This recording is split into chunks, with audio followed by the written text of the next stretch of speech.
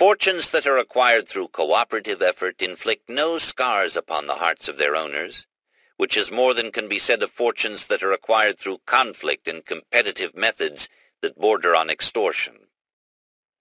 The accumulation of material wealth, whether the object is that of bare existence or luxury, consumes most of the time that we put into this earthly struggle. If we cannot change this materialistic tendency of human nature, we can at least change the method of pursuing it by adopting cooperation as the basis of the pursuit.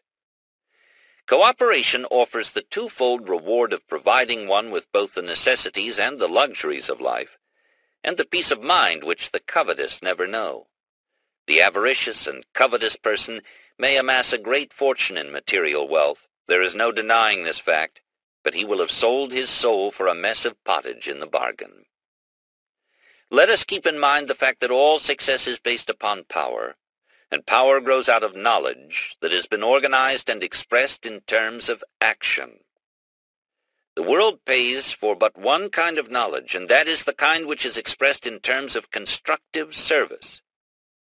In addressing the graduating class of a business college, one of the best-known bankers in America said, "You ought to feel proud of your diplomas, because they are evidence that you have been preparing yourselves for action in the great field of business."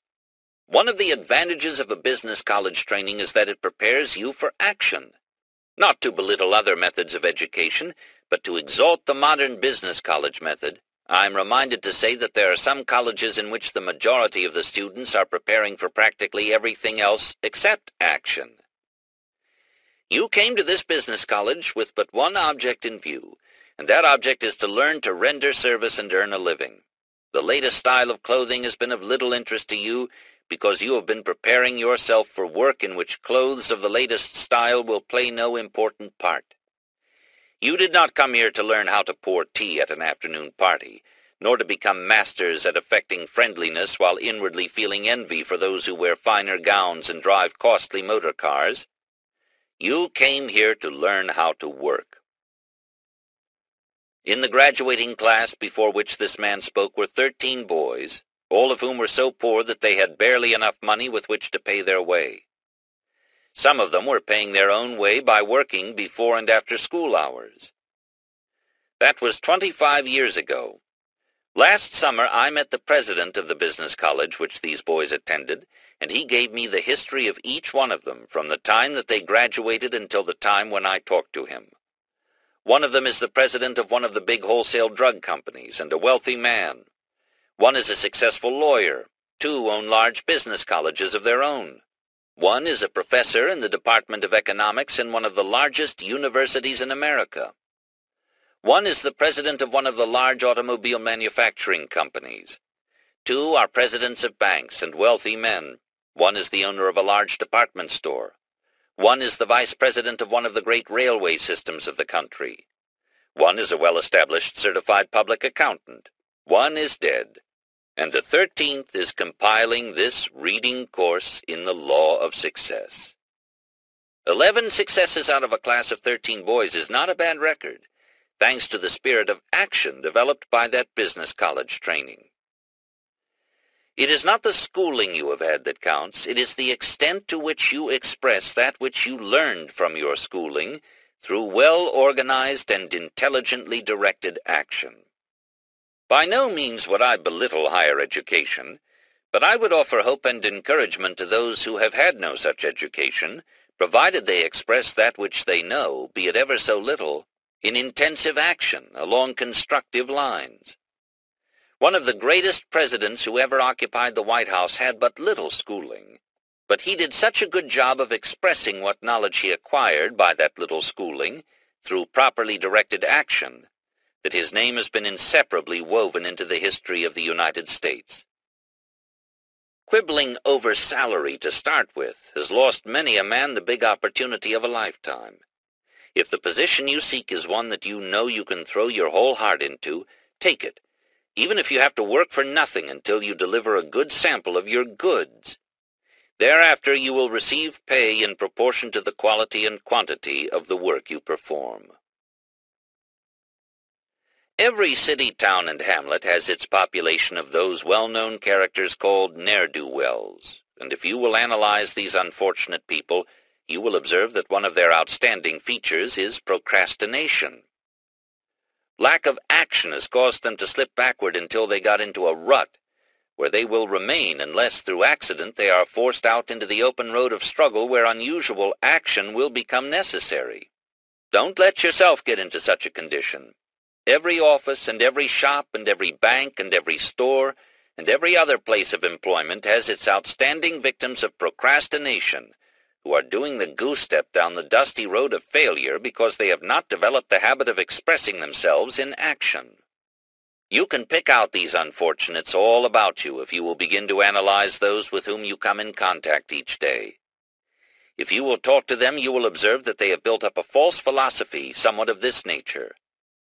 I am doing all I am paid to do, and I am getting by. Yes, they are getting by, but that is all they are getting. Some years ago, at a time when labor was scarce and wages unusually high, I observed scores of able-bodied men lying about in the parts of Chicago, doing nothing.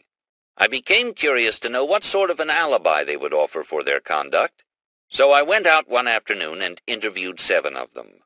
With the aid of a generous supply of cigars and cigarettes and a little loose change, I bought myself into the confidence of those whom I interviewed and thereby gained a rather intimate view of their philosophy. All gave exactly the same reason for being there, without employment. They said, "The world will not give me a chance." Think of it. The world would not give them a chance. Of course the world wouldn't give them a chance. It never gives anyone a chance. A man who wants a chance may create it through action, but if he waits for someone to hand it to him on a silver platter, he will meet with disappointment. I fear that this excuse that the world does not give a man a chance is quite prevalent, and I strongly suspect that it is one of the commonest causes of poverty and failure. The 7th man that I interviewed on that well-spent afternoon was an unusually fine-looking specimen physically. He was lying on the ground asleep with a newspaper over his face. When I lifted the paper from his face, he reached up, took it out of my hands, and put it back over his face and went right on sleeping. Then I used a little strategy by removing the paper from his face and placing it behind me where he could not get it. He then sat up on the ground, and I interviewed him. That fellow was a graduate from 2 of the greatest universities of the East, with a master's degree from one and a Ph.D. from the other. His story was pathetic. He had held job after job, but always his employer or his fellow employee had it in for him. He hadn't been able to make them see the value of his college training. They wouldn't give him a chance. Here was a man who might have been at the head of some great business or the outstanding figure in one of the professions, had he not built his house upon the sands of procrastination and held to the false belief that the world should pay him for what he knew. Luckily, most college graduates do not build upon such flimsy foundations, because no college on earth can crown with success the man who tries to collect for that which he knows, instead of that which he can do with what he knows. The psychology of inaction is one of the chief reasons why some towns and cities are dying with the dry rot. Take the city of X, for example. You'll recognize the city by its description if you are familiar with this part of the country. Sunday blue laws have closed up all the restaurants on Sunday. Railroad trains must slow down to 12 miles an hour while passing through the city. Keep off the grass signs are prominently displayed in the parks. Unfavorable city ordinances of one sort or another have driven the best industries to other cities. On every hand one may see evidence of restraint. The people of the streets show signs of restraint in their faces and in their manner and in their walk. The mass psychology of the city is negative. The moment one gets off the train at the depot, this negative atmosphere becomes depressingly obvious and makes one want to take the next train out again. The place reminds one of a graveyard, and the people resemble walking ghosts. They register no signs of action. The bank statements of the banking institutions reflect this negative, inactive state of mind. The stores reflect it in their show windows and in the faces of their salespeople.